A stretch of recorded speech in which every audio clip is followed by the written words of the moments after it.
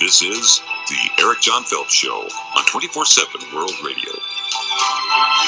And now, Eric John Phelps.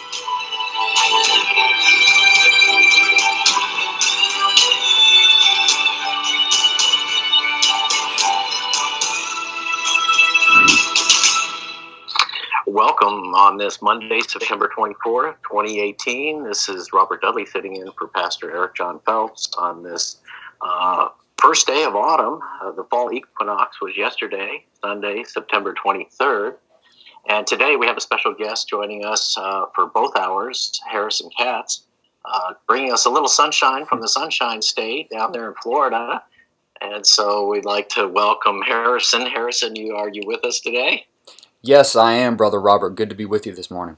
All right, great. Great to have you. Well, let me make a quick introduction for you and then have you invite you to tell us a little bit about yourself. So, So Harrison is a Christian with a great deal of wisdom and insight and a real student of the Bible, what we like to refer to in the New Testament as a Berean, someone who searches the scriptures for themselves. Amen.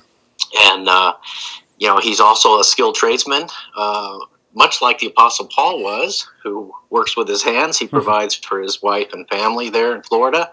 And he has a very interesting background, which I think God is using for good. Sometimes we don't all start out in a Christian environment, and yet God can use whatever experiences we have to, when he draws us to Christ, to give us even more insight on what's going on in the world. And I think Harrison has a lot to offer in that regard. So Harrison, take the floor and tell us a little bit about yourself. Okay, yeah, like you said, I'm 30 years old. I am married to my wife, Crystal, who is my high school sweetheart. We have an 8-year-old daughter, Annabelle. We live, like you said, in the sunny state of Florida. I'm a tradesman. I do HVAC work, which is like heating, air conditioning, refrigeration, stuff of that nature. And in my spare time, I am an amateur researcher. And I've been researching a lot of these topics for probably good 7-8 years plus, but it's only been within the last 5 or 6 that I've been saved.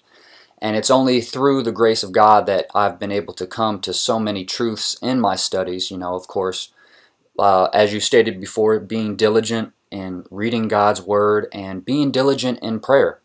And I just want to stress to a lot of the younger men listening this morning that just as Brother Eric preaches on all the time, we must not be ashamed of Christ, and we must not be ashamed to pray in Christ's name and to ask all things of the Lord, because He is faithful to provide for us. So, and especially in the seeking of truth, because as the Lord sits on His throne, He's the Lord of equity. He's the Lord of righteousness. So if we petition Him for discovery of truthful matters, what's going on in the world, the truth and our discernment in the Bible, and He is faithful to provide that as well. So I just want to encourage all listeners to stand strong and keep praying, because the Lord is working in the earth. I know it may not seem like He is, because we are surrounded by so much evil and so much wickedness, but we are encouraged to run the race, run the whole race, and not to quit, and not to lie down, and not to give up. So, well, this is great. I always love the Proverbs, as iron sharpens iron, so one man sharpens another. And that's the case here on 24/7 World Radio. I know Pastor Phelps has had many guest speakers, and we're all edified by them. Yes. So we welcome you to the program today. Mention a little bit of your inspiration for being on the radio with us. Yes. You've been a listener for some time, and you feel inspired specifically. So tell us about that. Yes. It had to be the beginning of September, maybe the end of August, when Brother Lewis Heaney from Manchester. That's where he's from, correct? Is that where he's from? What is it? It's a different city. I'm not trying to Manchester, remember the name. It's on the River Tyne. Right. Newcastle. He's from Newcastle, right? I apologize for that, Brother Heaney, but yeah. As any listeners who heard him on the broadcast, he's only 18, and when I heard him come forward and speak up on live radio, which I must admit, it can be a little nerve-wracking, at first. But to hear him come forward with, speaking truth and not being afraid, it really struck me. It said, here's this young man. He's only 18 years old, out there. He's still in what we would consider high school in the States. And, he feels moved to come forward and speak on things. And so the Lord convicted me, you know what? I need to do the same thing. And he is a big part of my inspiration for coming forward and speaking on a lot of these things. So, Brother Lewis, I would like to thank you, and I would like to encourage you also to continue your research and continue to seek to speak truth and tell the truth. Amen. Well, I think this is a great example of how we encourage each other. We encourage by action, by example, as well as our words. So, this is a great format. This internet radio program reaches a lot of people. It goes out to about 160 countries around the world. And it's a great chance for us to network with other believers. Some of us feel isolated. Yes. The church situations are not ideal in every place. So some of us are sitting in corners wondering where the rest of the believers are, or let's say at least like-minded believers. Right. And so this is a great opportunity for us to share our studies and our personal experiences with each other. So welcome, Harrison, today. Today our topic, of course, is we're doing a special 2-hour program together on the Feast of Tabernacles. And I thought just before I jump into that with Harrison, I'll mention a couple quick news updates, because as you heard in the news announcement at the top of the hour, there are big things going on, and Syria's back in the headlines at the top of the news there. And so there's a whole lot going on. Well, I have 5 quick bombshells to share with you. Hopefully do them in just a couple minutes here. But the first one is that tomorrow on September 25th, in New York City, President Trump is supposed to address the United Nations, and we believe it's on the topic of a Middle East peace deal. And this is something his administration has been working on for the last year and a half plus, and there's been a lot of hype about it, Jared Kushner's role and so forth. And so we're going to watch that very closely. And I just want to mention that, there's a controversy in these calendars. So today in Israel is celebrating the first day of the Feast of Tabernacles. And this is based on what is called the Hillel calendar. That calendar goes back to the early centuries. And I'm personally learning that I think that calendar may be corrupted. And in fact, historically corrupted by Antiochus Epiphanes IV, who was the shadow of the Antichrist, right? And he forced Israel to change their calendar. And he was using a lunar calendar that he took from Babylon. And so Israel today is basically following this, what I think is a corrupted calendar that's actually Babylonian-based. And that kind of fits our whole theme on this program about the role of the Jesuits in Rome. I mean, they're running the world. And here's Israel with a Zionist government that's dominated by the Pope. The Pope owns half the land in Jerusalem. He's pushing for this third temple. And a lot of the events that are being orchestrated, we believe, are being orchestrated behind the scenes by the Jesuits. And here their holidays are going by this, I think, corrupted calendar. Well, in the Bible, the way you tell a change of season is by one of the 2 equinoxes or one of the 2 solstices. So you can't fake those. So we just had the autumn equinox yesterday. This is when the sun begins to cross the equator and go south for the winter.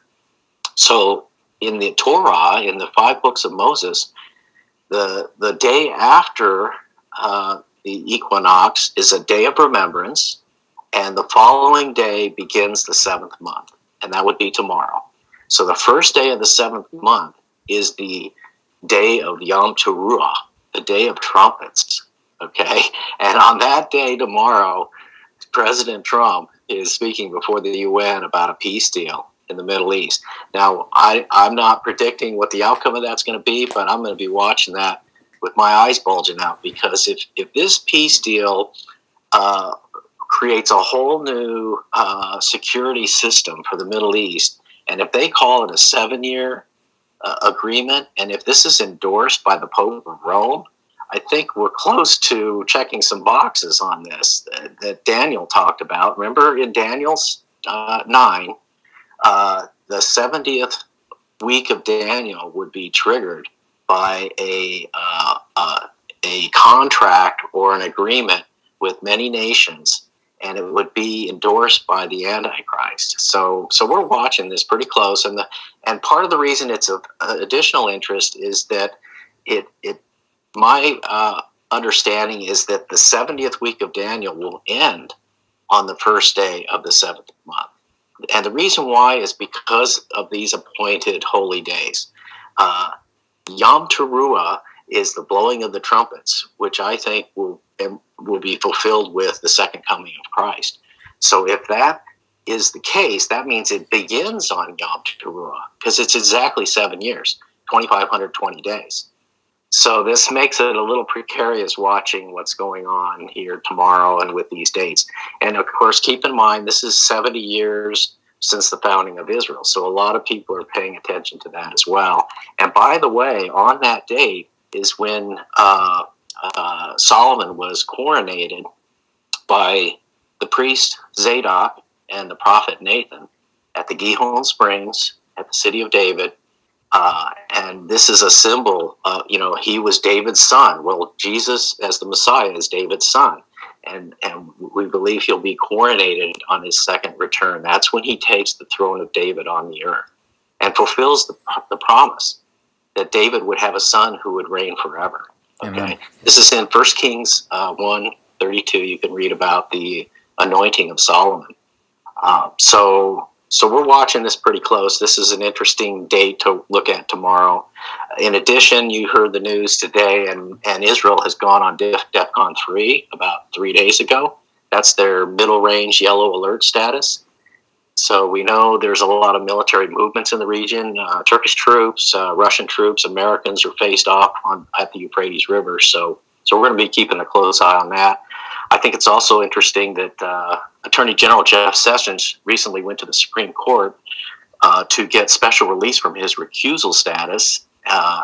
And there are rumors that there are something like 50,000 sealed indictments prepared to be unsealed, which would be used as a major roundup of all the corruption that's going on in D.C., the so-called draining of the swamps. So they're talking about springing this maybe October 3rd. That's about a week away. And on that same day, they've moved the date to that date. Now, FEMA is going to roll out the Presidential Emergency Alert Warning System. This has never been used before. This is where we're all going to get warnings on our cell phones from the president's office of a potential, any kind of national security threat. And some believe that Trump may actually declare a national emergency at that time in relation to this rollout of these sealed indictments. So we have these multiple balls in the air at the same time. So it's quite precarious. A fourth report that I've read, which is shocking to me, is that supposedly behind the scenes, the charter for the Federal Reserve Bank has been canceled as of about 2 weeks ago, and its functions transferred to the Treasury Department. I don't know how true that is, but I'm going to look into that further. And there's talk that the major central banks are secretly in meltdown as we speak. So I don't know, again, how accurate that is, but I'm going to check closely into that. So, again, you have a lot of things happen at one time. Now, this news came out over the weekend, and it was quite interesting. Trump has just closed the Washington, D.C. offices of the Palestinian Authority. And this is important. This hasn't they established diplomatic offices in 1994, and this has now been revoked. They're revoking their diplomatic status. They're sending them out of the country. And so what this is saying is that the Palestinians are not going to be part of this agreement. This agreement is going to be with Jordan, Egypt, Saudi Arabia, Israel, the United States, and the Pope. So let's watch where this all goes.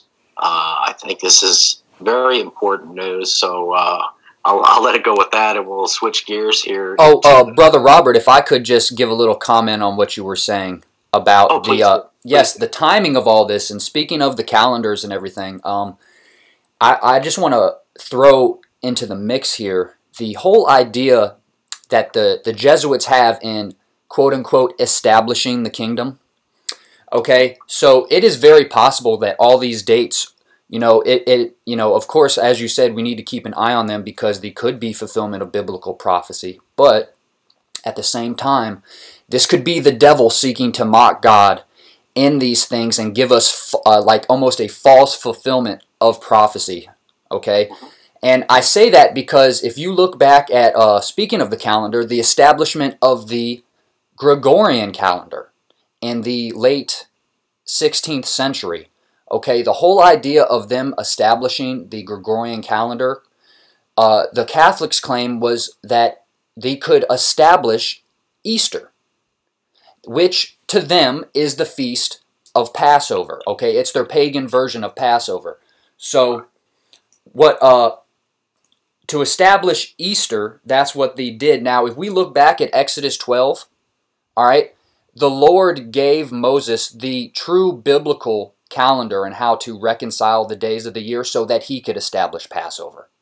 All right, so you see this mocking of what the Jesuits, and namely Christopher Clavius and others, did in establishing the Gregorian calendar so that they may establish their pagan feast days. It's just a mockery of what God did in His Word. I agree. It's good to be on our toes, double check everything, cross check each other. Yes. And see where deceptions lie. I think we may be coming up on our 20-minute break here in a moment. Okay. But good point, excellent point, and I love the sharing our humility together because we're all trying to be accurate. Yes. So when we look into different viewpoints, we're doing it with real sensitivity to being open to being corrected as we go along.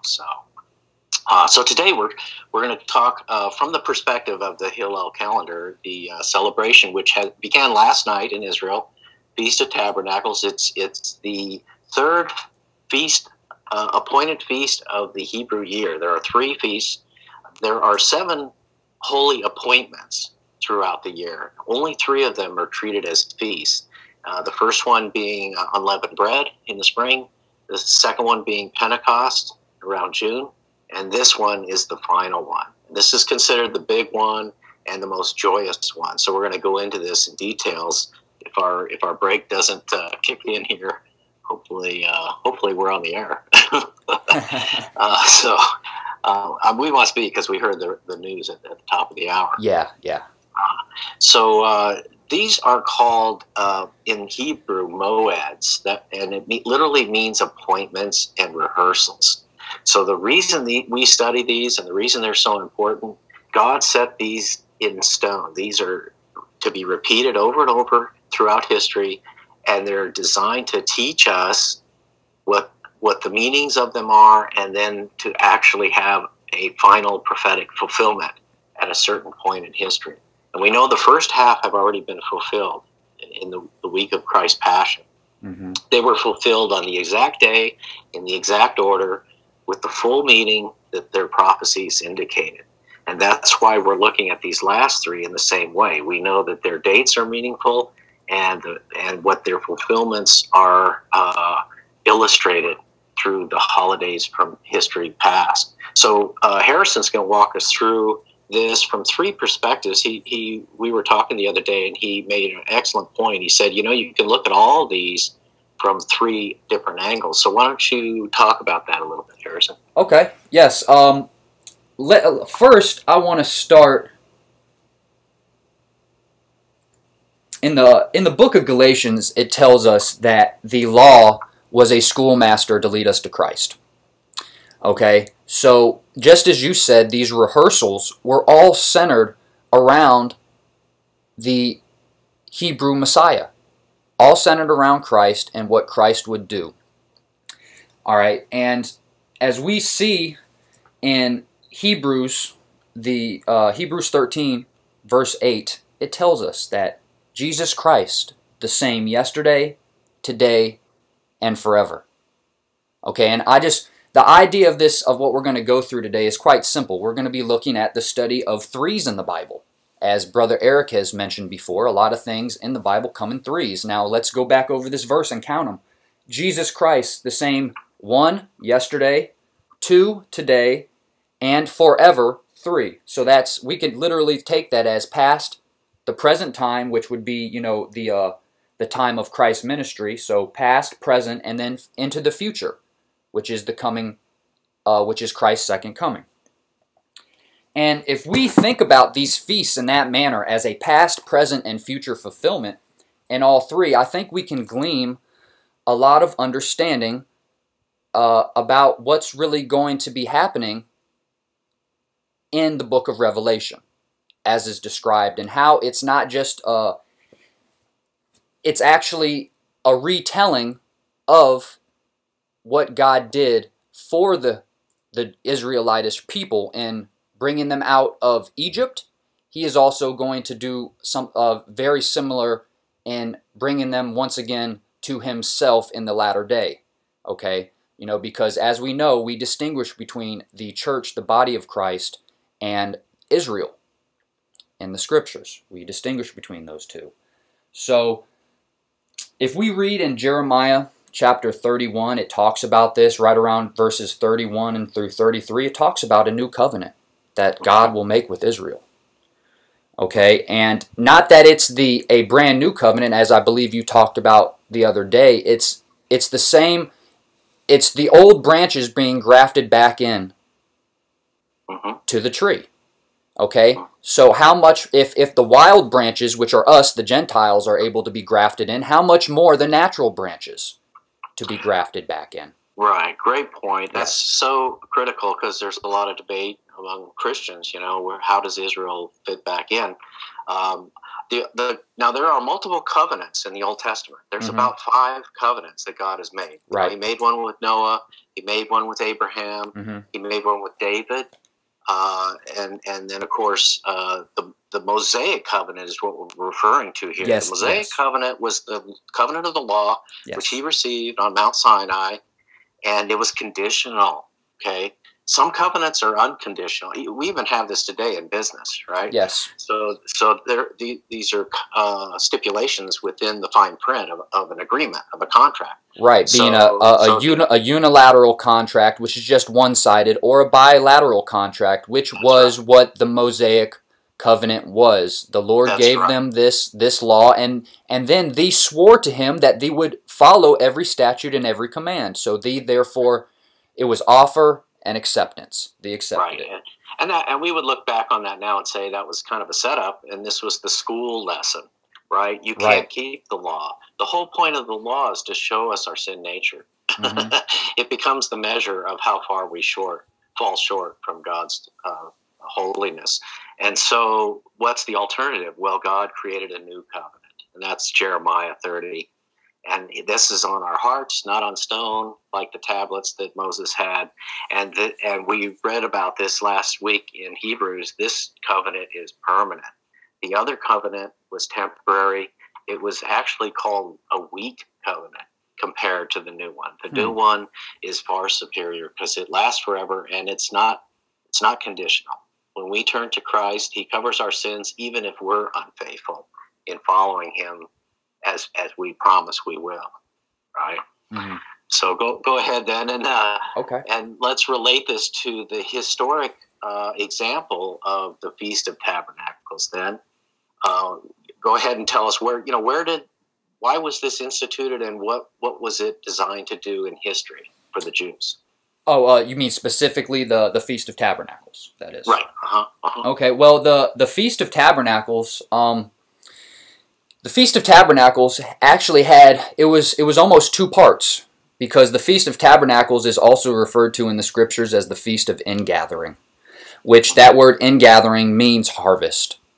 It was the Feast of the harvest because at the end, it was at the end of their, I guess what is referred to as their religious calendar, and also it was harvest time. So they were gathering in all the wheat into their barns, and it was after this harvest that they built themselves tents or sukkahs or booths and they would rejoice in the Lord for all that He did for them throughout the whole year. All their harvest, all their blessings. You know, this was after the Day of Atonement, so the sins of all of Israel for the year were forgiven. So, like you said before, it was a time of rejoicing. It was as you could also think of it, almost as a time of rest as well, because they were you know, as we know, Jesus Christ is our rest, and they were looking forward to that, to the coming of Christ, their King, when He would give them rest from all their enemies round about them. So, right. In fact, the first day is treated as a Sabbath, and it forbids any work. mm-hmm. So there's no harvesting going on during this festival. The harvesting has already been accomplished, right? And now they're relaxing and enjoying the fruits of the harvest. Right. So we and the whole idea of this being thought about in threes. Okay, so let's look at the past fulfillment of the Feast of Tabernacles. Well, when we read in Scripture, it talks about how Joshua, when he brought the Israelites into the land, that I believe it's the first time recorded in the Bible that the Israelites celebrated, according to God's Word, the Feast of Tabernacles once they came into the land. Okay, so if you look at that, that's them coming into the land. You know, of course, at the time they were traveling through the wilderness, so they were living in tents already, you know, as I guess you could say that their nomadic lifestyle. So let's look at that as a past fulfillment. Then, of course, you have the fulfillment presently, or we should say in Christ's time, because Christ came and Christ tabernacled with us in the flesh. He had His fleshly tabernacle among us. Okay, so we look at that as the second fulfillment, or the present fulfillment in the time of Christ. Now let's look towards the future. The future fulfillment of the Feast of Tabernacles, and I believe we discussed this a little bit when we spoke the other day, Brother Robert, that if you look at that word, the Feast of Ingathering, or the Feast of Harvest, let's take that idea of the harvest and let's go to the book of Matthew, chapter 13, and let's start at verse 29. We'll start there. Or, yeah, verse 29. Start there. All right, and this is Christ, of course, speaking of the parable of the wheat and the tares. And this is actually still in the parable. This is not the explanation of it, but let's start with this. Verse 29. But He said, Nay, lest while ye gather up the tares, ye root up also the wheat with them. Let both grow together until the harvest. And in the time of the harvest I will say to the reapers, Gather ye together first the tares, and bind them in bundles, and burn them. But gather the wheat into my barn. All right, and so that's the parable. And if we go down to verse 39, He gives us the explanation of what the literal meaning of this parable is. In Matthew 13, verse 39, the enemy that sowed them is the devil. The harvest is the end of the world, and the reapers are the angels. So we see this, that Christ is telling us that there will be a great harvest, and it will be much like the harvest that is described in the Old Testament. Matter of fact, it's going to be exactly like it, I maintain. And this is just one example. Brother Robert, did you want me to kind of go over through some of these other feast days and just give people an idea of how this goes on throughout Scripture? Well, let me throw in another verse along this same line. It's in Matthew 3. And let me get my reference straight here. It's fairly similar, but I think the listeners will totally relate to this. It's Matthew chapter 3, verse 11 through 12. So let me read this from the King James. Skip down here. I indeed baptize you with water unto repentance. This is John the Baptist, I believe, speaking. But he that comes after me is mightier than I, whose shoes I am not worthy to bear. He shall baptize you with the Holy Ghost and with fire, whose fan is in his hand, and that word actually means a pitchfork, and he will thoroughly purge his floor. That's a reference to the threshing floor. where Yes, the sir. wheat is separated from the chaff. Mm-hmm. And he will gather his wheat into the garner, which is a barn, but he will burn up the chaff with unquenchable fire. Amen. Okay, so this is the same reference concept that you're giving in Matthew. Absolutely 13. it is, yes. Matthew 3. So go ahead with whatever you want to Okay. talk about next. Well, that's the Feast of Tabernacles.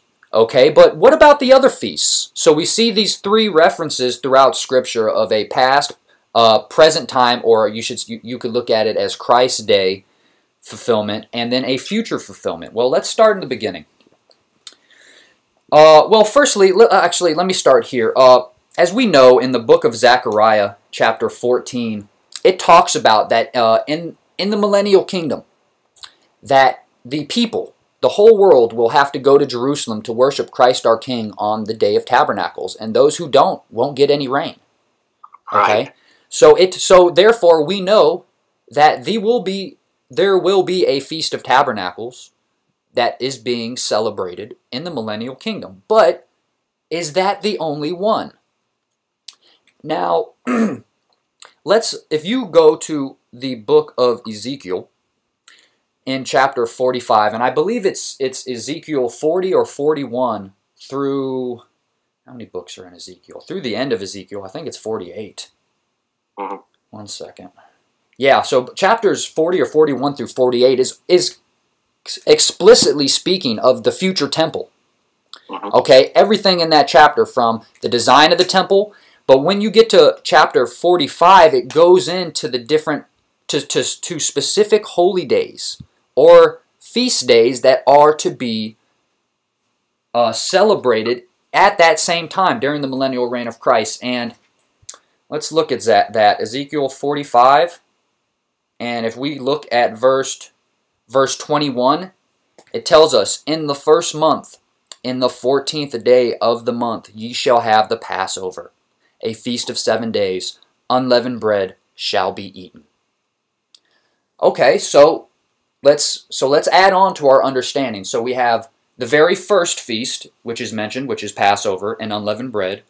And then also later in the same chapter, Ezekiel also mentions, at the very last verse, verse 25, in the 7th month, in the 15th day of the month shall he do the like in the feast of 7 days.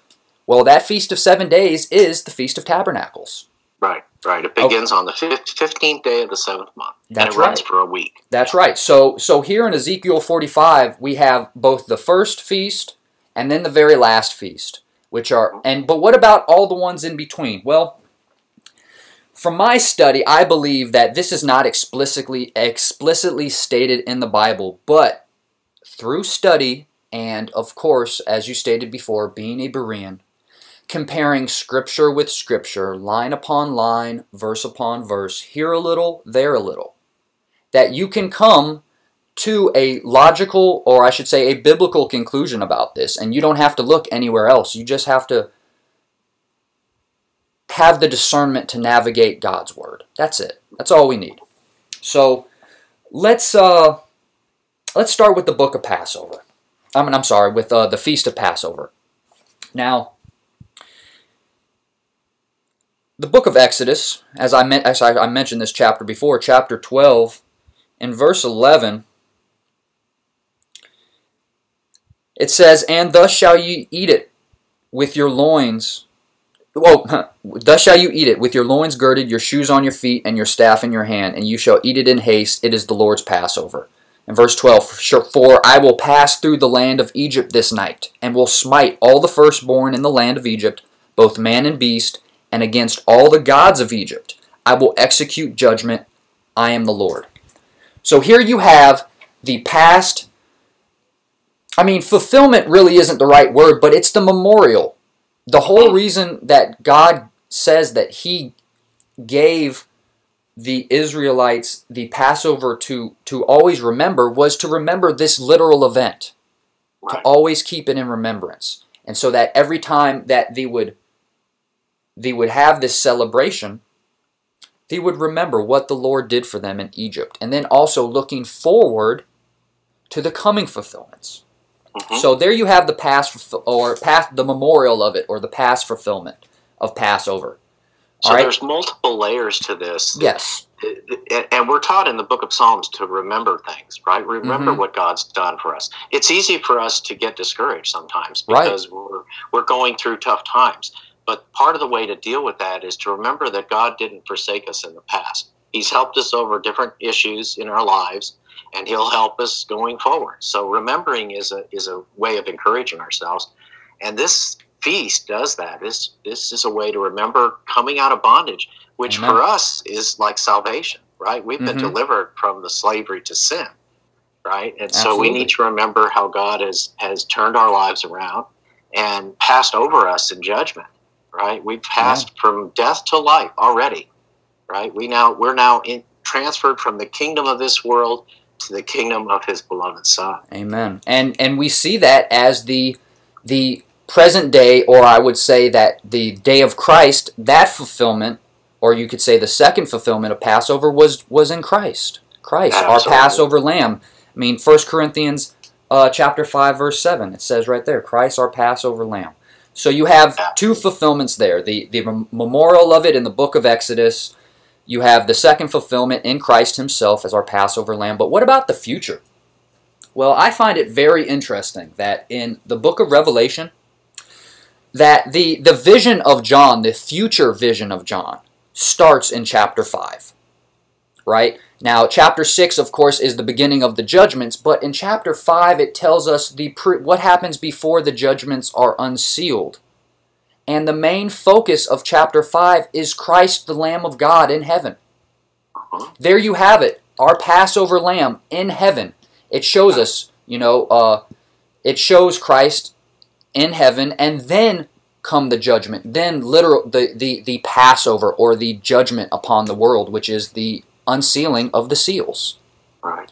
So sorry for interrupting. You remember when Jesus spoke of his death, Peter got upset and he said, "Never. I'm not going to let this happen." And Jesus rebuked him, right? Because Jesus said, he had to suffer and die. It was to fulfill his role as the Passover lamb. If he didn't do that, we would have no salvation. Amen.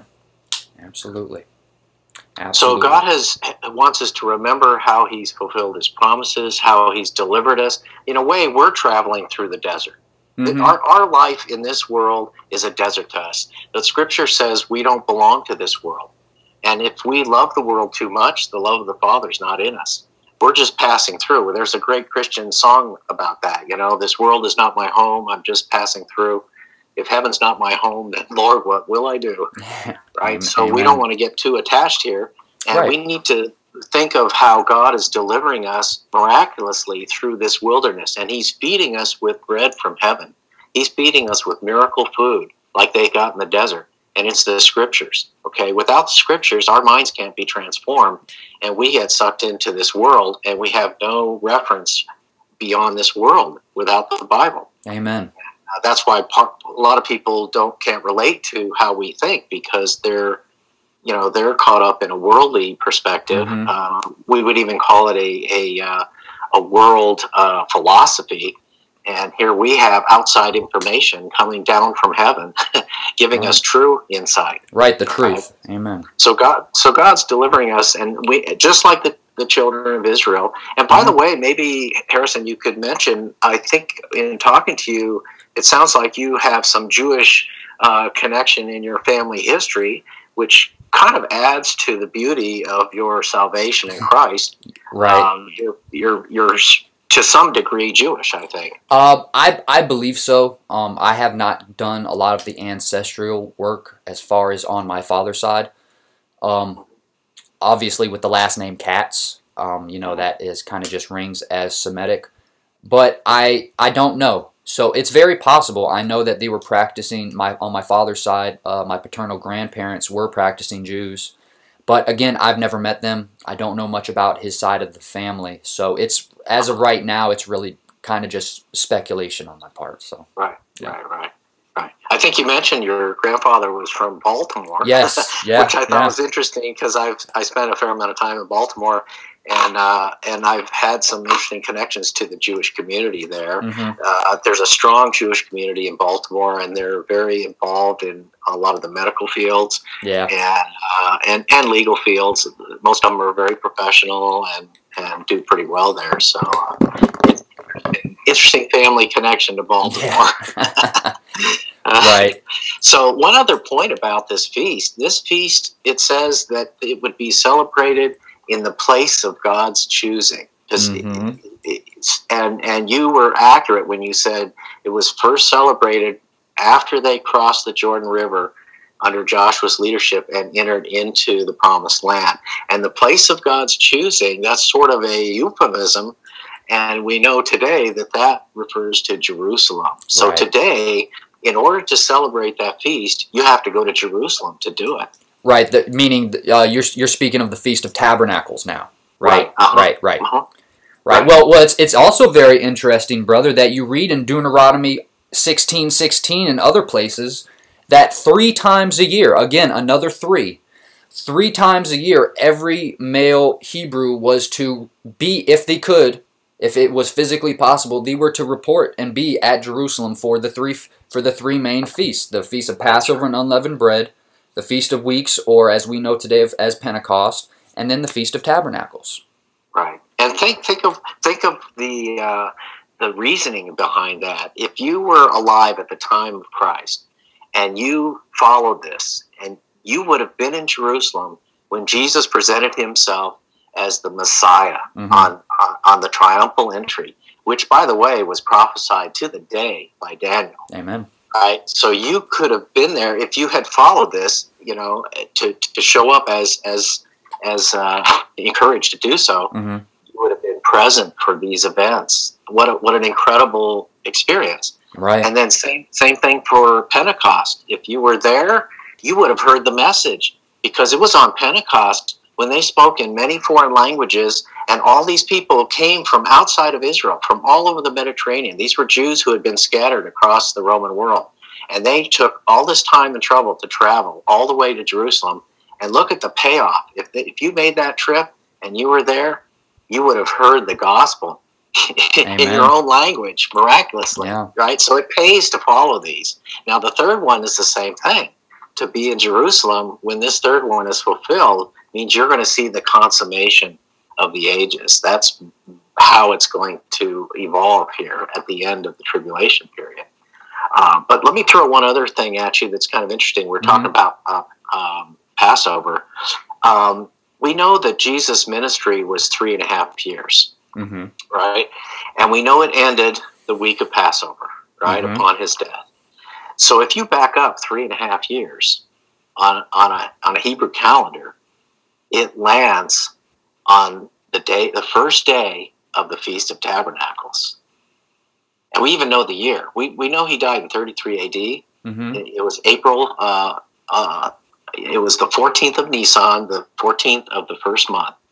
And so if you back that up, it comes out to the first day of the Feast of Tabernacles in 29 A.D. So imagine that his ministry began on the Feast of Tabernacles. It's a picture of him pitching his tent among us. He's going public. And you know where it happened? It happened when he was baptized by John down near the Jordan River, near a place called Gilgal, which is where Joshua crossed over, right? And that's when God's Spirit was poured out on him to begin his ministry. And part of Passover, or part of the Feast of Tabernacles, the final fulfillment is that God will pour out his Spirit on Israel. Right, the latter rain. That's right. It'll be the later rain, and he will turn their sorrow to joy. And that's what that's what Tabernacles is about. That going through the wilderness was sorrowful. But crossing the river and coming into the Promised Land, now their joy begins. Now they get their inheritance. It's a picture of going to heaven. Right, exactly. Yeah. And I want to bring this point up too, Brother Robert, while we're talking about this. It's this idea of, I like the way you put it, the pendulum is swinging back from the Gentiles back to the Jews. Okay, Romans 11. That's right, and we need to keep this in mind especially when trying to understand what I'm going over here, and in this third future fulfillment of all of these feasts, it's to the Jews. It's just as when God was bringing them out of Egypt in the book of Exodus, it says in the scriptures that, the Jews require a sign. Okay? And that he gave them signs. He gave them signs and miracles and great wonders. Okay? And that these feast days, most of them were established in remembrance of them. Well, what I'm putting forth here is that the future feast days that will be celebrated in the millennial kingdom will be remembrances of the events that take place in the book of Revelation. Okay, and again, to the Jews.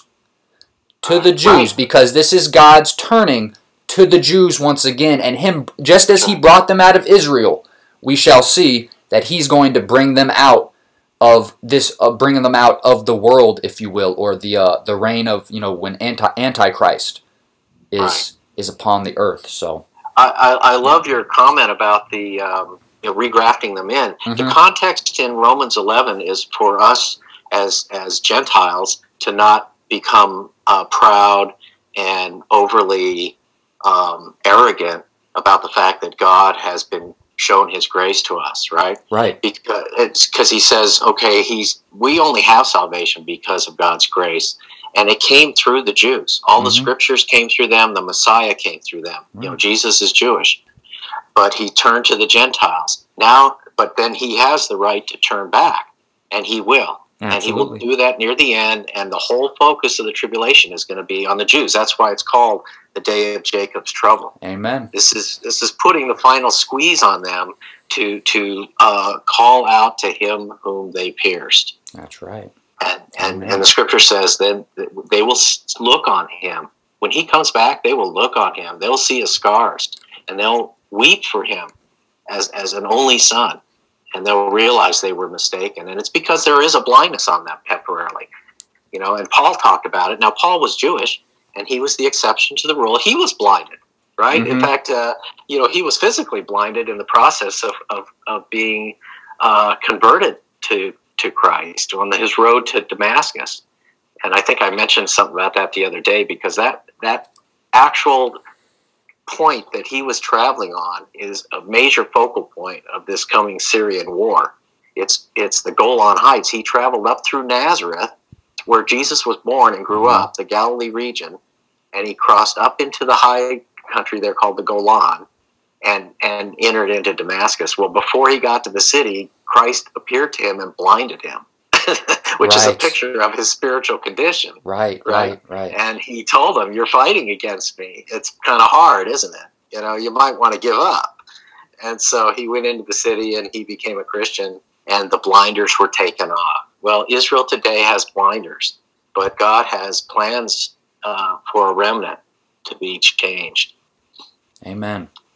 Amen. Okay, so I can get into the next feast, well, actually, which is the same. So, of course, with Passover, you have associated with that. So, Passover is the one day. You have the Passover feast. The Passover lamb is slain. Okay, and then the very next day starts the Feast of Unleavened Bread. Okay, now the memorial of this for the Jews was, again, outlined in Exodus chapter 12, verse 17. And it says, "And ye shall observe the feast of unleavened bread, for in the selfsame day have I brought your armies out of the land of Egypt. Therefore shall ye observe this day in your generations by an ordinance forever." And so we see that. So unleavened bread was the memorial of the Lord bringing the Jews out of Egypt after the Lord passed over and killed all the Egyptian firstborn. Okay, so their fleeing was actually God taking them out. All right, and we see that in Exodus chapter 19 and verse 4, speaking of that same event. "Ye have seen what I did unto the Egyptians, and how I bare you on eagle's wings and brought you unto myself."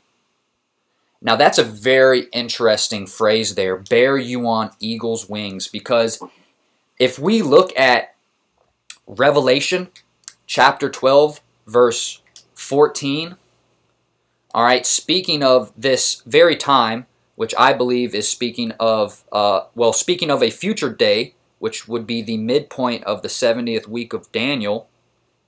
Let's see, 12:14. All right, speaking of the woman who is Israel, okay, and to the woman were given 2 wings of a great eagle, that she might fly into the wilderness, into her place where she is nourished for a time and a times and a half a time from the face of the serpent.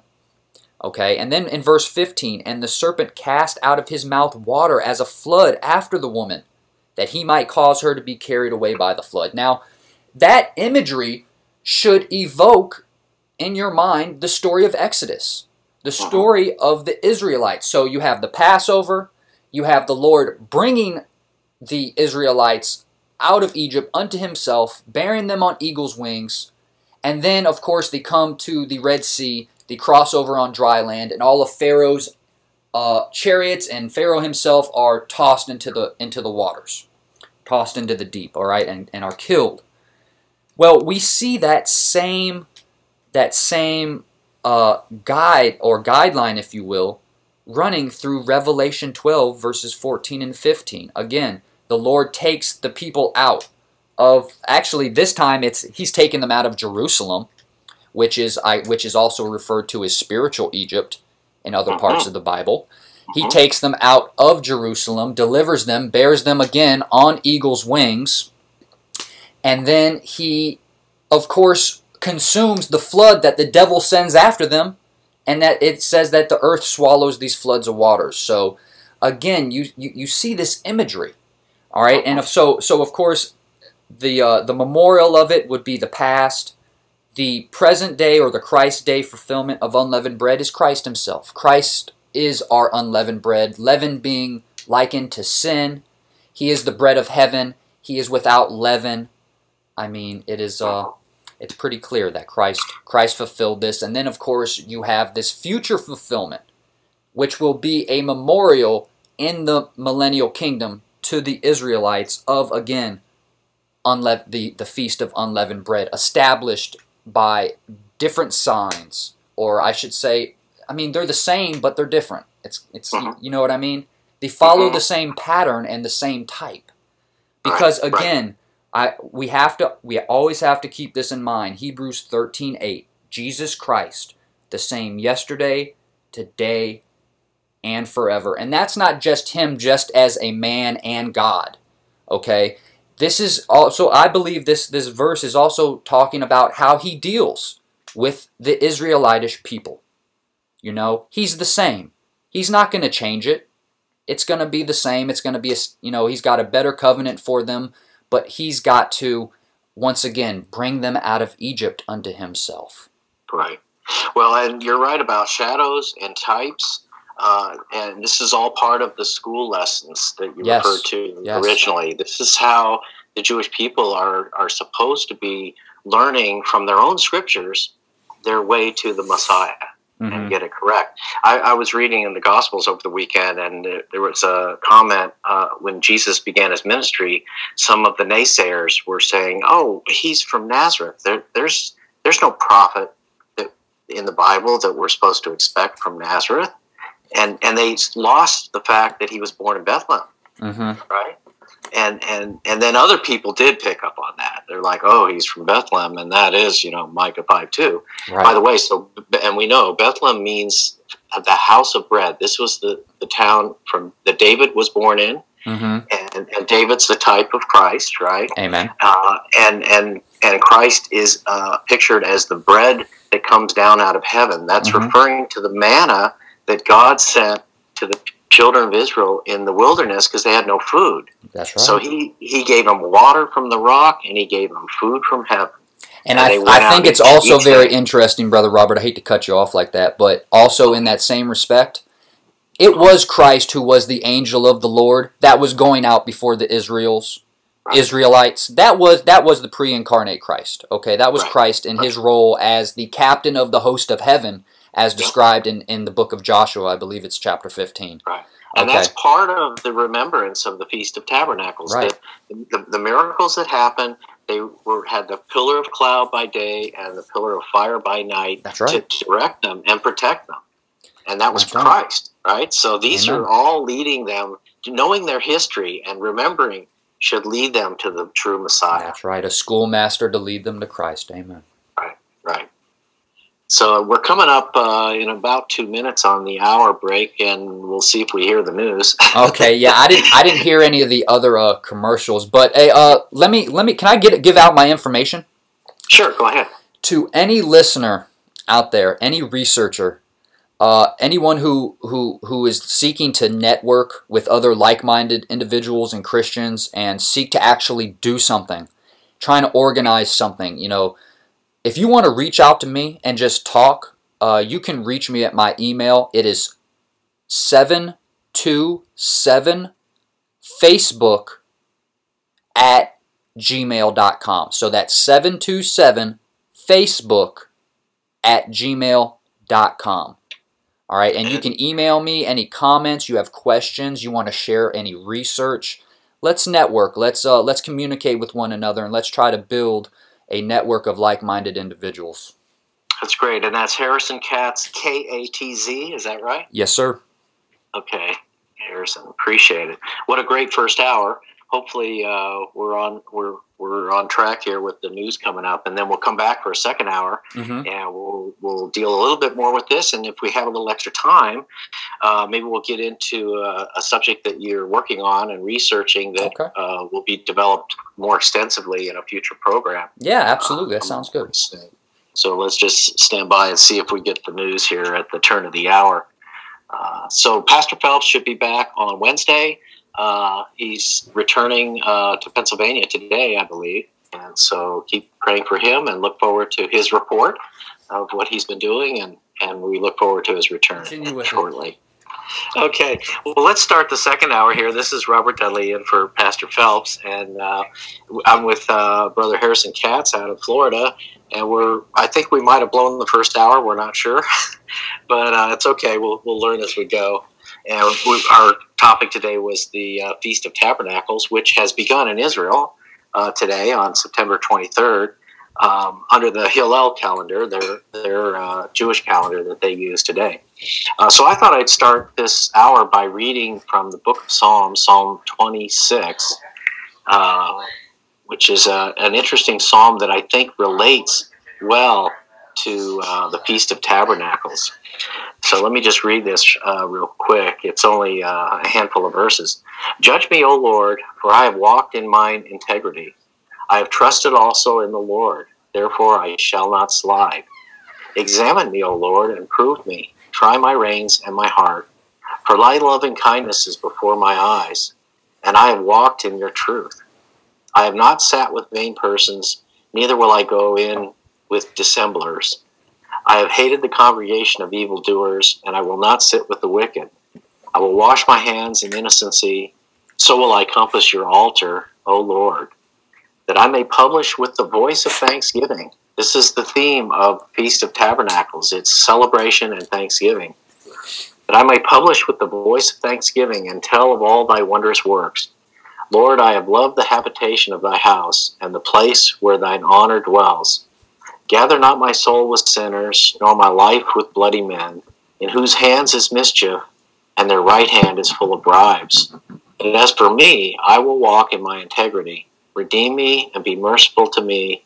My foot stands in an even place. In the congregations will I bless the Lord. Psalm 26. So the Feast of Tabernacles is a gathering. It's an ingathering of believers.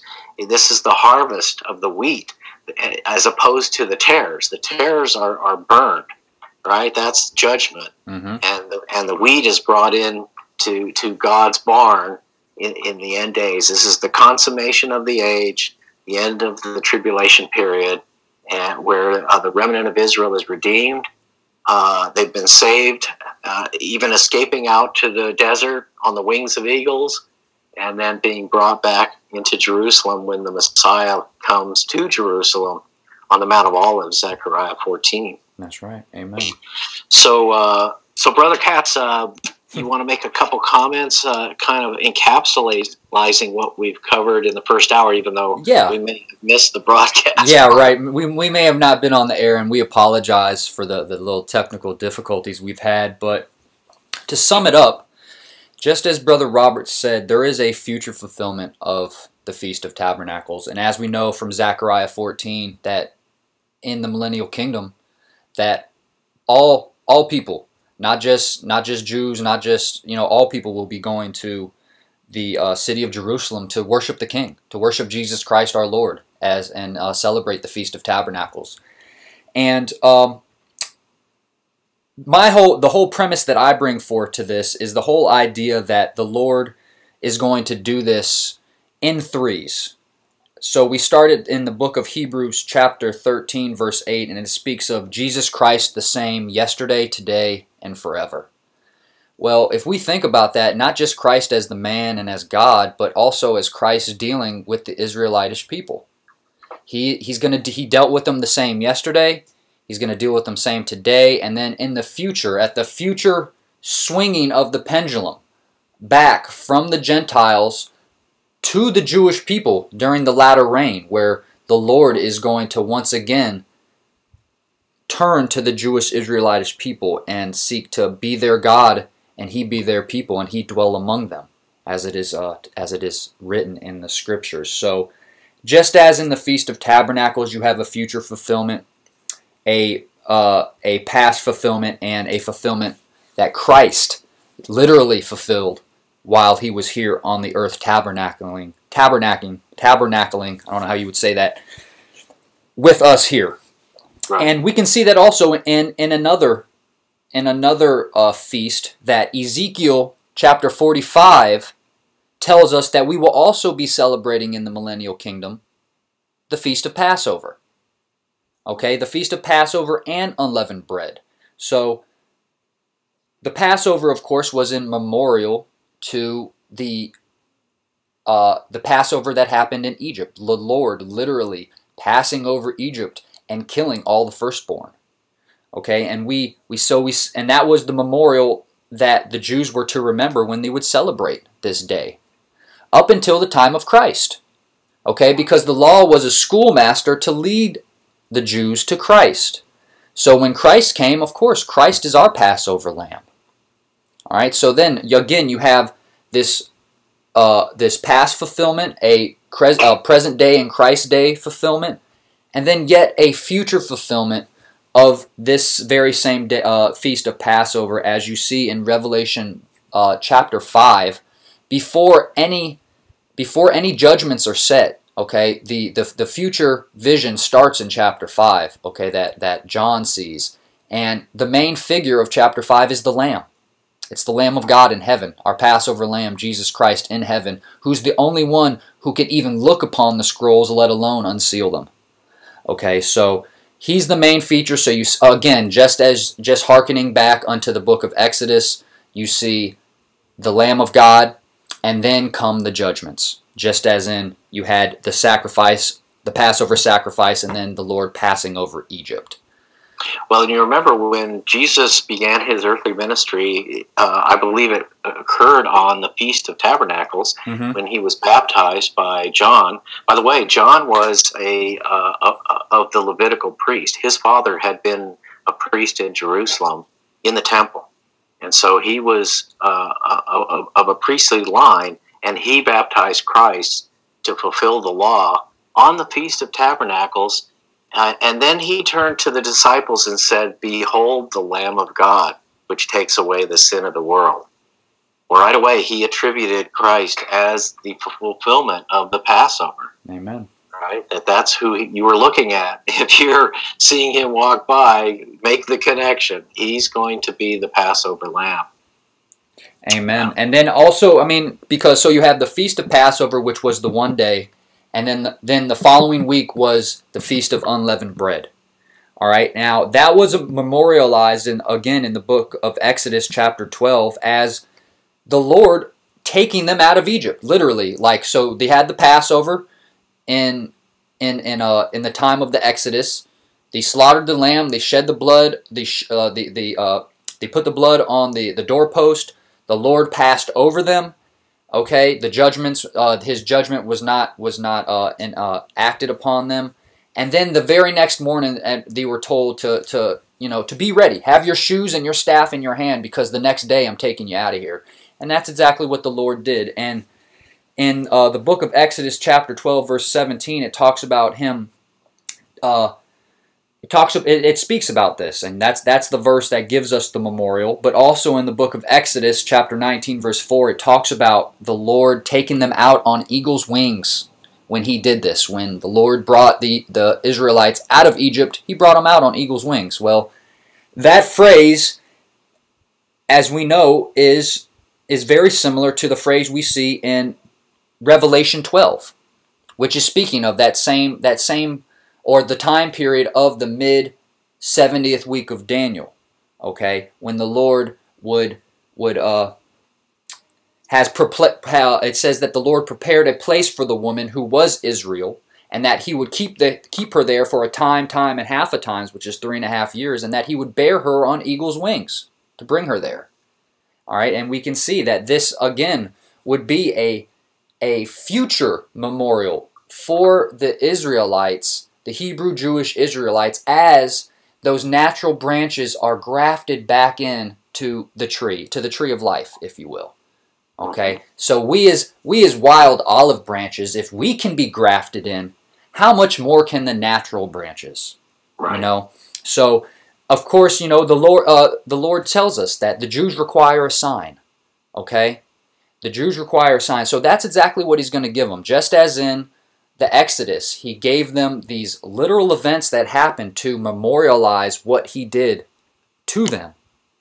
In his once again turning to them, he's going to do the same thing in the book, as described in the book of Revelation. He's going to once again bring them out of spiritual Egypt, which is Jerusalem.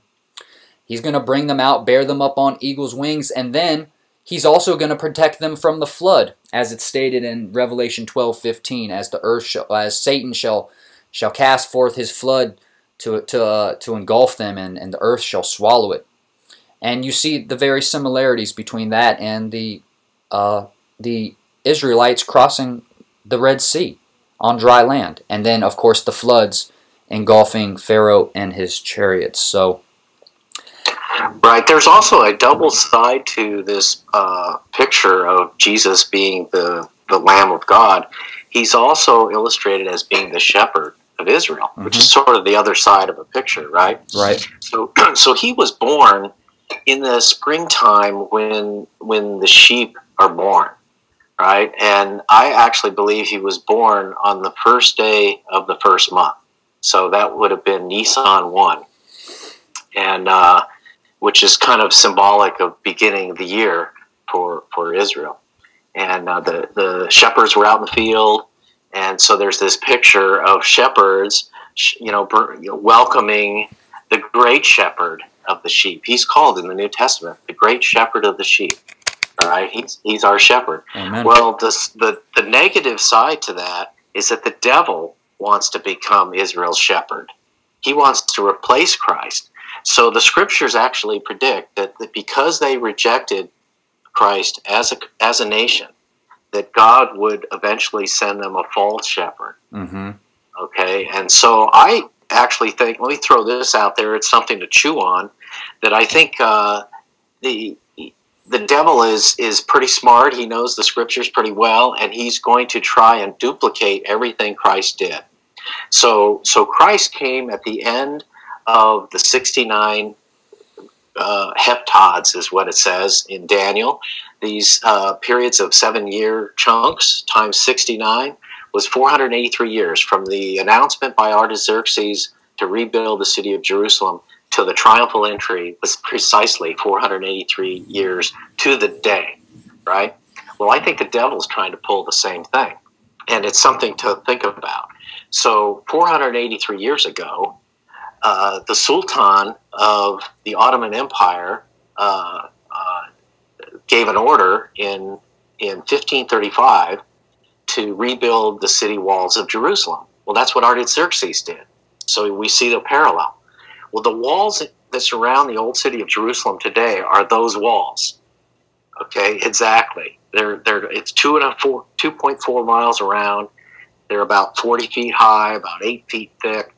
And those are the very walls that were ordered to be built by Suleiman the Magnificent in 1535, and that's 483 years ago. And here we are on the first day of the 7th month, tomorrow, which Trump's going to make his big announcement, possibly a major peace message about Israel. So I'm wondering, I'm just putting on my high alert hat here and wondering, is this the false, the devil's false fulfillment? And then he's going to, instead of bringing the King of Kings, which Jesus was, he brings the false shepherd, the Antichrist, who puts his guarantee and his seal of approval on this false covenant, and he triggers Daniel's 70th week. Okay, I think we should be watching these events, and the parallels are exact, even to the day, right? Yes. So this is something to be paying attention to. We know the devil is the great counterfeiter. That's right. And we also know that his henchman, his first cause in the earth, the Jesuit order, seeks to establish the kingdom, as those heretics like to say. They think that doing the evil of the devil will actually hasten the book of Revelation. Okay, it'll actually hasten by them doing these things, and because the dualism in the Jesuit order is there's a reason why they're referred to as Janus, okay, as the old deity Janus who had two heads. Okay, it was dualistic, just like you have the black pope and the white pope. There's this dualism that runs throughout this Jesuit order, likened unto the priests of Baal and the priest of Astaroth.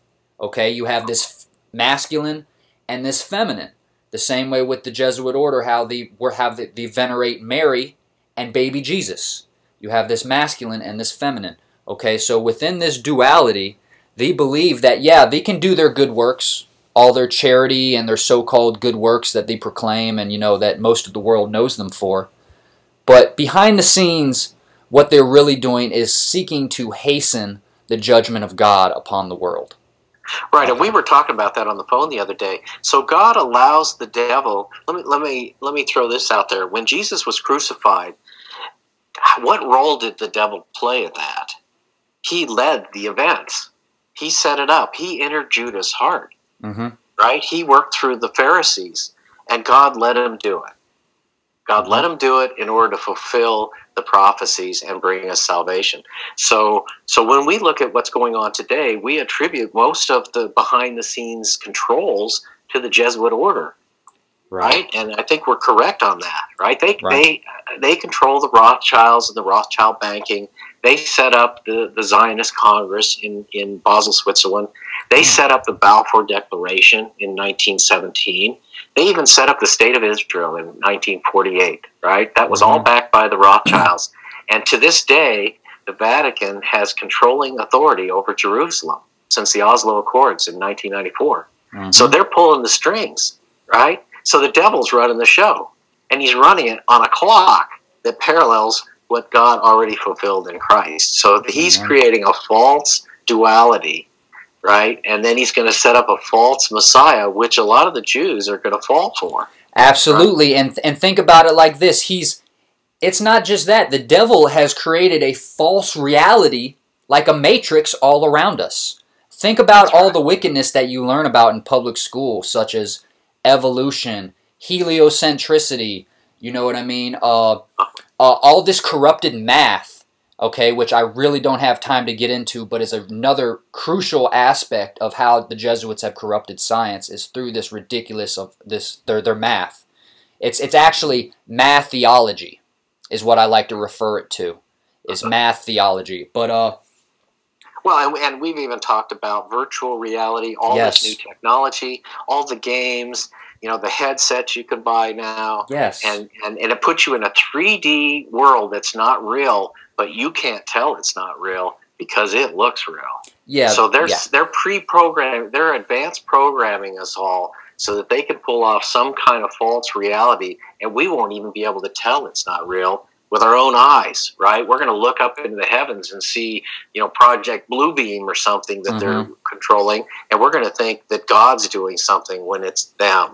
It's just lying signs and wonders, brother. Right. Lying So this signs is and where wonders. believers need to cling to the scriptures very closely as we near very close to the end times, because the deception level is going to go, the meter's going to go off the chart. Through the roof. Right. Absolutely. The scripture says, even if possible, the very elect will be deceived. Right. I mean, in the Greek tense, it infers that it is possible for believers to be deceived. Right. Yeah. The only way we can keep from being deceived is to really know the scriptures well. Amen. Matthew 13. Matthew 24 and Mark 13. At the very beginning, what does Jesus tell them? Be ye not deceived. Right. Be ye not deceived. Okay? Because deception is the main tool of the devil. Think about it. It's always been his biggest weapon. Think about going back to the garden. It was deception. It was through twisting the God's word. Okay, that he was able to do this. And he's not inventive. The devil's not inventive. He's not original. All he can do is copy God because he wants to be like the Most High. That's true. That's truly his intention, is to be like Christ. So right. Yeah, the idea of Antichrist, it's sort of a dual meaning. It is against Christ, but it's also in place of Christ. Right, in place of. You know, to be a clone and to try and fake everybody out, and everybody thinks that he is the great deliverer. And he's a good guy. He's the angel of light, the light bearer. That's the whole concept of the Illuminati. Lucifer fell from heaven, you know, like a bolt of lightning. You know, so Satan and the Pope and the Black Pope, these people are pretending to be the light of the world, and they're here standing in place of Christ, they say. Mm-hmm. You know, the vicar of Christ, the person who's actually God on earth, is what he's claiming. This is complete heresy from the Bible. It's complete sin, absolutely. Absolutely, brother. So we know that Passover has had a great role in history and applies to us as Christians. Christ is our Passover, and in the future will be remembered forever. Right. We also know that the feast of unleavened bread was fulfilled, and Christ is our bread come down from heaven. Amen. And as we, in a way, metaphorically, we're walking through the wilderness right now. We're living by faith. We have struggles, and our major food supply is food coming down from heaven, the Word of God. There's our break. Yeah, the Eric John Phelps Show on 24/7 World Radio. Welcome back to the last half hour with Brother Harrison Katz. Harrison, you had a comment you wanted to make? Oh, yes. I just want to take just a quick minute and give out my information. If anyone out there, researcher, fellow Bible believer, if you want to get in contact with me, my email is 727facebook@gmail.com. That's 727facebook@gmail.com. And you can send me a message and we can start to network, because any of you young men that are out there that listen to Brother Eric's broadcast and that you are edified by this information and you've been sitting back maybe idle, not doing much about it, but you feel that maybe God has been calling you to step up and do something, let's start it here.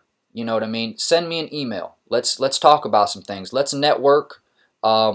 Myself, Brother Lewis Heaney, you know, we are coming on these broadcasts to seek to actually do something and to tell the truth. And I would encourage all young men and all listeners to do the same, whether it be just through supporting Brother Eric financially, or whether it be just through prayers, or whether you actually want to step up and do something as in men, brethren, what shall we do? So. Hey, great words of encouragement, and you know, this is a beautiful thing for us to stimulate one another to love and good works, to inspire each other by example and word and deed. This is all good, healthy Christian living together. In a way, you know, the Scripture says when two or more are gathered in His name, He's in the midst of us. Amen. So even when we're virtually connected like this, this is sort of like a legitimate gathering of believers. So we want this to grow. By the way, we think this may take a little bit of a step up here soon. There's a meeting coming up here in about a week or so in Virginia, and we're going to be meeting with some Christian men who have an interest in building this out in a bigger and more contemporary way. So if we get a little more technology, get a little more tech savvy, we may be able to improve websites, put out some more books. Brother Katz has about 3 books in them already that we talked about. And I'm sure there's others of you out there that have God's using you in certain ways. You have certain insights that you could share. And so we encourage that. And I think this could all grow exponentially. We want to reach millions. Our brother in the UK has talked about the size of the populations across Europe who have no idea of the Jesuit order and what's going on, right? These people are completely blind. We have a little more awareness here, I think, in the United States, even though we feel like much of Protestant Christianity is apostate. There's a lot of individual Christians who are studying and reading and listening and searching and now networking. So we want this to be a little bit of a focal point. And along the line of Brother Katz's email, also check out my blog. It's dudleyradio.wordpress.com. And I put all the notes on there from these broadcasts. So today we sort of boggled our first hour, I think, but I'm going to still upload a lot of these notes. We have the scripture references and so forth, and hopefully you can benefit from those at your convenience. And that's a free blog. You can log on anytime. So let's recap the meaning of the Feast of Tabernacles. And then in our last few minutes, maybe I can impose on you, Harrison, to give us sort of a preview of a future topic that you've been researching that would be of great interest to many listeners. Okay, absolutely. So let's just wrap up our discussion about the Feast of Tabernacles. Okay. Let me give a couple verses here, and then you can add in your feedback. Okay. Part of the picture of Tabernacles, number 1, joy and celebration. It's the final gathering of the wheat into the barn, surviving all the trials. This is going to happen at the end of the tribulation period. The remnant will be saved. The Messiah will come in person, and there will be a great celebration. And it goes for 7 days, which I think pictures the 7th millennium of world history. History is coming up on the 6,000-year mark, and the millennium will be the 7,000 years, the last day of the week, so to speak. And it'll be a great festival of Thanksgiving. Also, living waters is a big part of the picture of the Feast of Tabernacles. They pray for rain for the coming year, and the rain is a picture of God's blessing. He pours out His Spirit. There's a passage, I think, in Malachi that He will open the windows of heaven and give you a blessing you can't contain, right? And so this is all of what Tabernacle speaks of, and they are commanded to rejoice, to sing, dance, and basically socialize in celebration, in spiritual celebration during this week-long festival. So a total picture of restoration, and we know from Ezekiel 45, as Harrison pointed out, Israel, a remnant of Israel will be restored. And Paul asked the question in the book of Romans, is God done with Israel? God forbid. All Amen. Israel will be saved. And a lot of us feel that the interpretation of that is that the remnant, those who are chosen, they will all be saved. Not one, and Jesus said, not one will escape my protection. My sheep hear my voice, and He's going to save every last one of them. Amen. And I think you're right on with it, Brother Robert. And I think if we also look at the Feast of Tabernacles, yes, it was about the joys of the whole year, and the blessings and the latter rain, but there was also an idea of harvest involved in this. Yes. And it was the Feast of Tabernacle was also called the Feast of Ingathering, or the Feast of Harvest. And that harvest is the same harvest that is spoken of in Matthew 13. where Christ is giving the parables of the wheat and the tares. And then that's Matthew 13 verses 29 through 30. But then in in verse 39, he explains what he's talking about. And he tells us that the harvest is the end of the world. And the tares in the field are those sown by the devil, and that the angels are the reapers. Okay, and that all these tares are going to be gathered and burned. Okay, and and this mirrors, Christ coming back, in the valley of Megiddo. Okay, when he's when he's going to crush the armies of Satan, and the blood's going to flow as high as a horse's bridle. Okay, and all the dead bodies. It's gonna be a feast for the birds, the crows, and the vultures. You know what I mean? So it's actually called in Revelation the Great Supper of God Almighty. Yeah. Where there'll be so many dead bodies, all the birds are going to devour it says the kings of the earth and the great men, and all their horses and all their weapons all be destroyed. Yeah, this is Armageddon.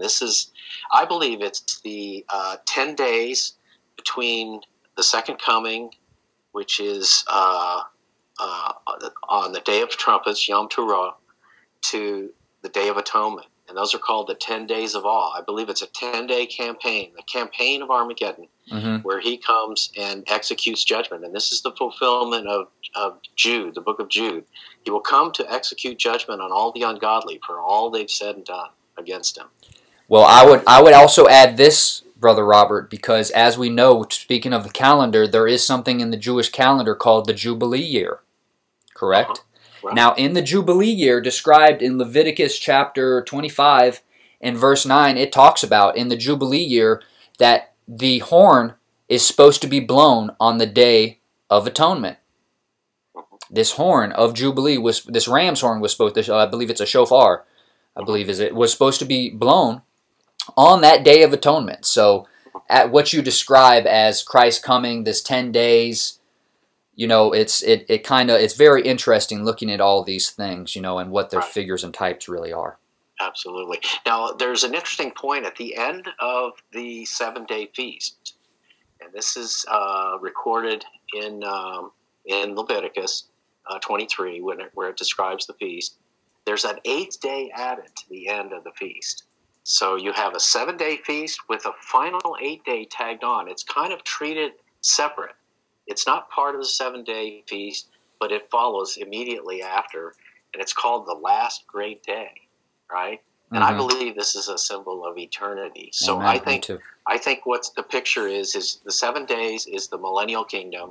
It's the 7,000 years of world history, and at the end of that is the great 8th day that merges into eternity, because we know Christ's kingdom will have no end.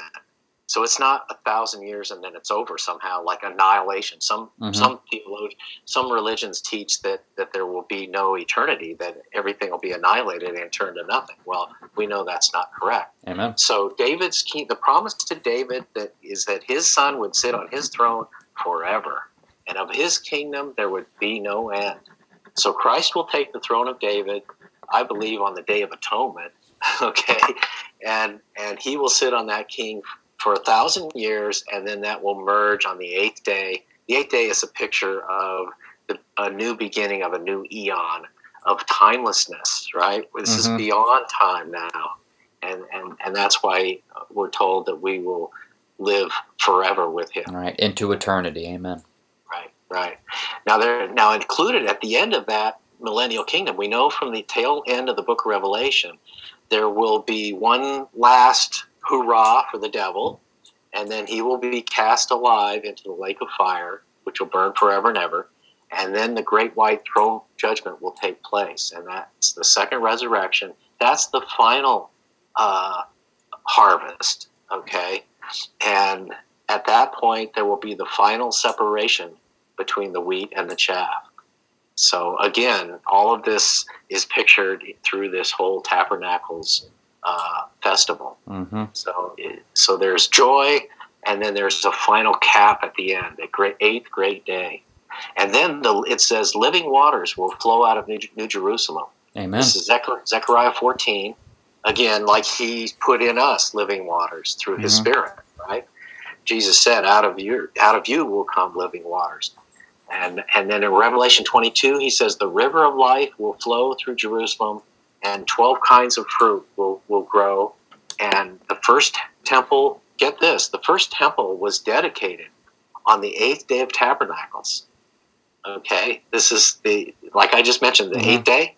So in 2 Chronicles chapter 7, verse 8 through 10, the first temple was dedicated on that day to picture eternity. Right? This is a beautiful thing. You know, Brother Eric, I'm sorry, Brother Robert, it just struck me because the whole time we're talking about this, you know, I gleaned much of this from my study of the tabernacle of the testimony.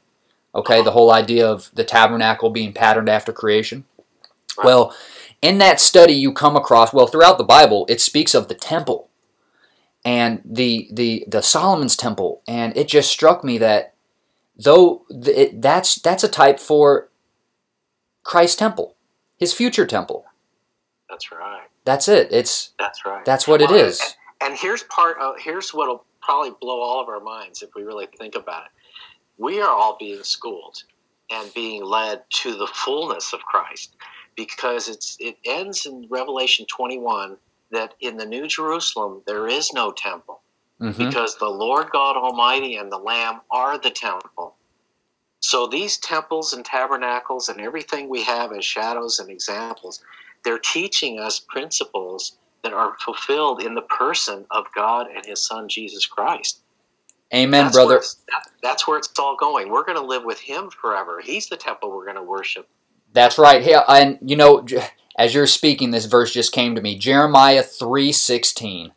And it shall come to pass, when ye be multiplied and increased in the land, in those days, saith the Lord, thee shall say no more, the ark of the covenant of the Lord, neither shall it come to mind, neither shall thee remember it, neither shall thee visit, neither shall that be done any more. And verse 17, at that time thee shall call Jerusalem the throne of the Lord. There you go. Okay, and all the nations shall be gathered unto it to the name of the Lord, to Jerusalem, neither shall they walk any more after the imagination of their own evil heart. So you're exactly right. We see that this whole idea of the ark is the idea of the throne of God in heaven. Okay, but when the Lord comes back down to earth to establish His throne here, in the millennial kingdom, there won't be any ark. It says it right here in Jeremiah 3:16. They won't even remember it. It won't even come into their mind, because Christ is sitting on His throne.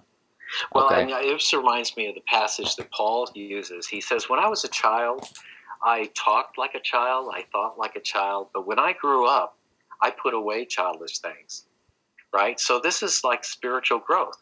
Right. When we first learn about God, we learn about tabernacles and temples and the priesthood, because those are basic concepts. And then God expands on those, and He shows what they're pointing to. They point to the realities in Christ. And eventually we don't need our toys anymore, and our models, and our shadows and our symbols, because we got the real thing. That's right. Right? Like when you're a kid, you get toys, cars and stuff. When you're an adult, you get a real car. You aren't going to play with your little cars anymore. You're going to go drive your real car. Right. And that mirrors exactly what Paul said in the book of Hebrews. I believe it's chapter 5, when he's speaking of milk for the believers, and that most believers aren't ready for strong meat.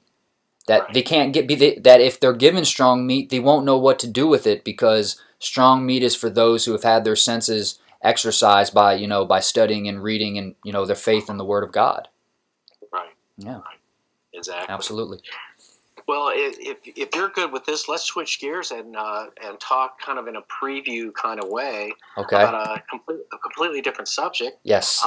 That's something you've been working on, and maybe mention a little bit of your family background that led you to this, and give us your topic that you're working on. Okay. We hope to do a whole program on this in the near future. Yes.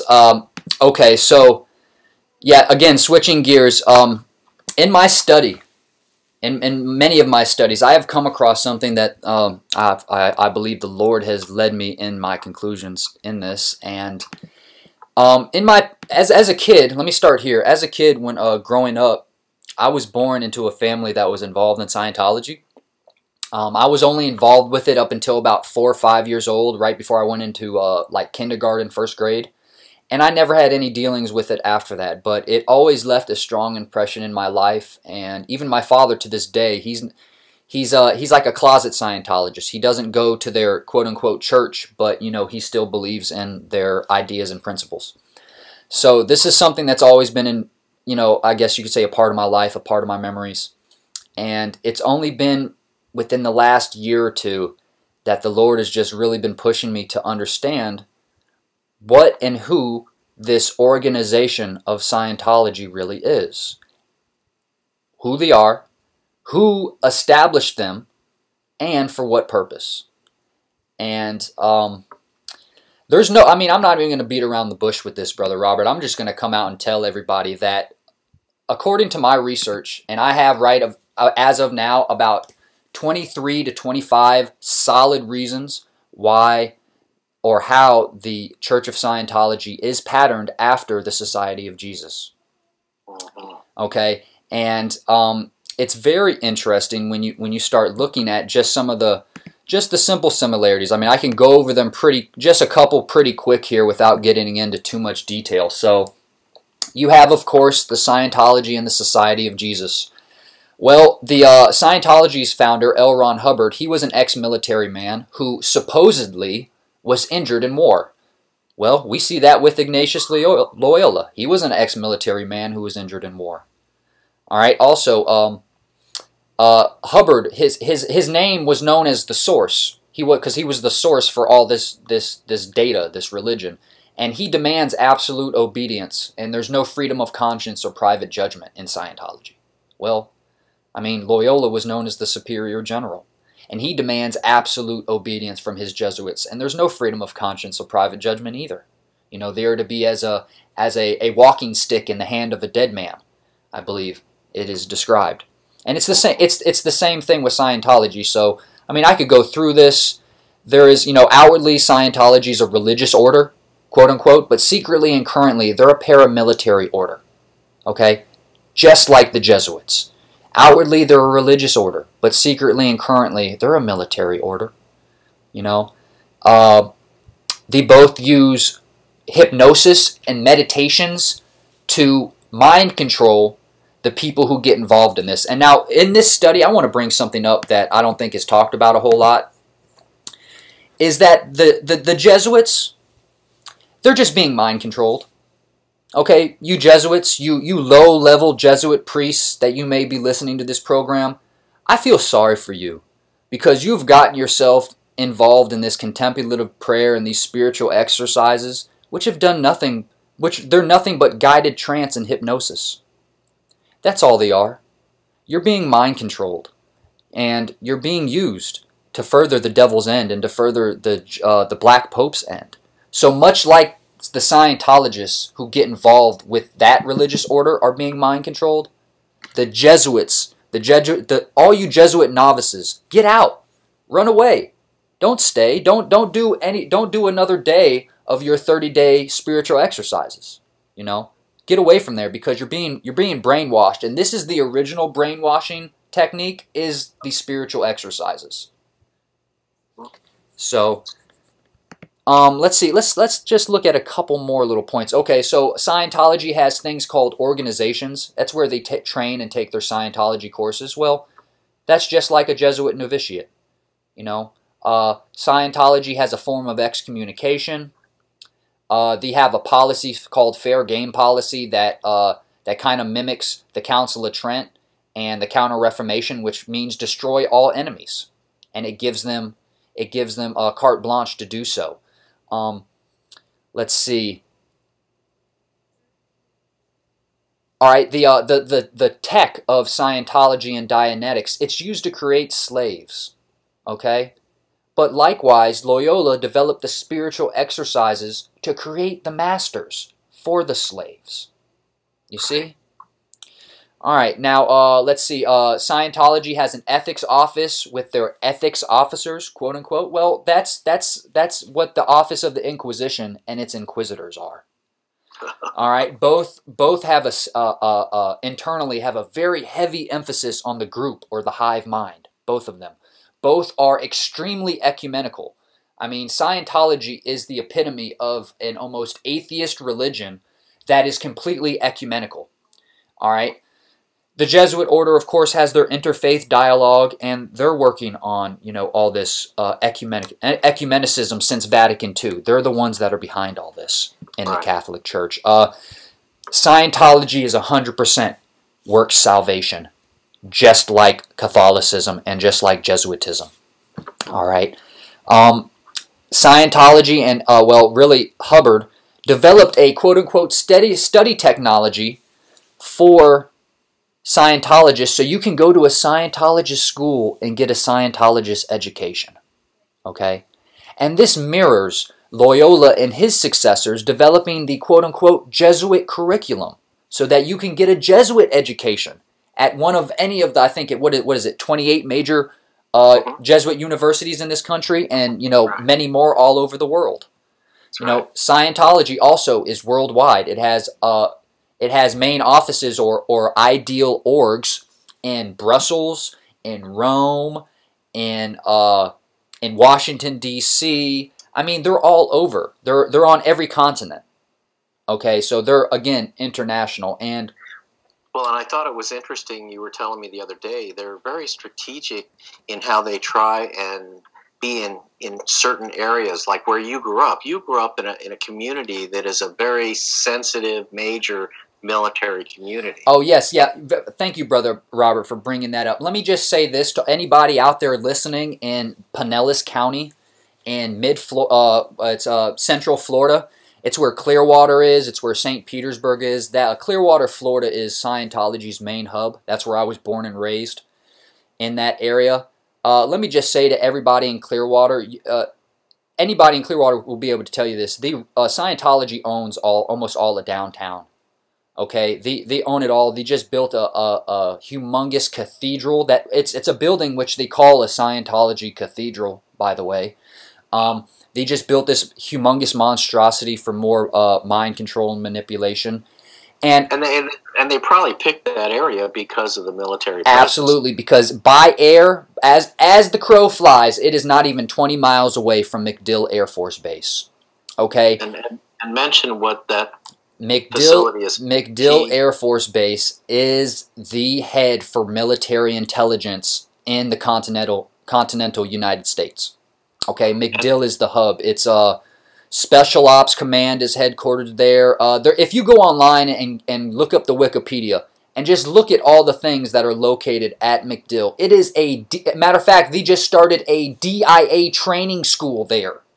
Okay, so MacDill is heavy with military intelligence. They're only about 20 miles away, 45 minute drive away from downtown Clearwater, where the Scientologists have set up shop, and that's their spiritual headquarters. Clearwater is like the Mecca for Scientology. Now, I think this could be huge, that God's using you to kind of pull the curtain back on this. My understanding is that MacDill is the center for what they call the Southern Command, yes, which, as I understand, controls all of Latin America, which historically was Jesuit-controlled, right? And I think they have a pretty tight connection to the Middle East. Don't they run most of the Middle East operations out of Southern Command? I'm not too sure about that one, Robert. I'm not exactly sure about as far. I just know that if you go online, I'm sure you'd be able to find that with a little legwork, with a little research. I'm sure you'd be able to confirm that. Yeah, we'll check that out. Yeah, we'll have to look into that. We're down to 2 minutes, but I think our listeners can get a litto taste that this is a topic worth exploring at length. Maybe another 2-hour program we could do soon. Yes. And to understand what the Jesuits are doing with, I usually associate Scientology with Hollywood because of some of the high-profile actors who are known to be Scientologists. But I look forward to your work on this. I think God could use you in a tremendous way to expose this, and for listeners out there to tell their friends, anybody involved in Scientology. I've met people who've wanted to get out of Scientology, and it's very hard to get out of. Yes, it is. That's another side to it. It's like the mafia. Once you're in, you can't leave. Yeah. So clearly, this is a topic that needs to be addressed. Hasn't been talked about on this program, and it hasn't been talked about anywhere, brother. Right. Yeah. Right. Nowhere. Well, thank you, Harrison, for your great input today. The hour went too quick, and we kind of botched the first hour, but hopefully we'll do better in the future. Yeah, Lord willing, yes. God bless you, and everybody look forward to World Radio, your source for the truth. From Peter Story News in London, I'm...